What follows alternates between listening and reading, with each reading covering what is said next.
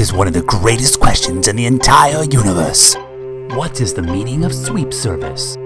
Answer: A specific number of waiters holding 2 plates each arrive together and encircle each individual table.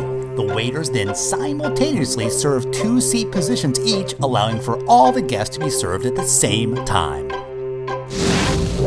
Now let's see for ourselves, shall we?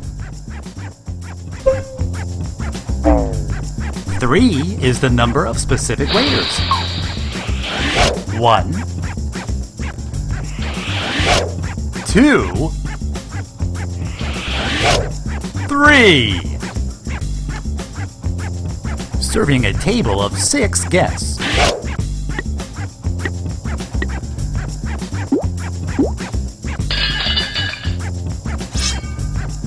Today, our table will be served counterclockwise, or the opposite direction that a clock's hands rotate.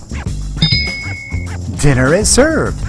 All 3 waiters enter carrying 2 plates, 1 in each hand. Each waiter will go to their first designated guest to be served. Now that the waiters are in place, waiters 2 and 3 await the lead waiter's cue, which is waiter number 1, to place their plates at the same time.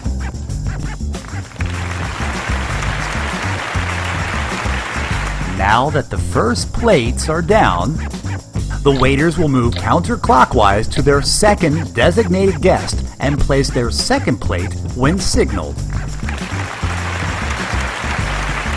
Now let's take a closer look. This is the first guest. She is also the starting position for the entire sweep service. Waiter number 1 will serve his first plate to her. Waiter number 1's first plate is served from his left hand on the guest's left.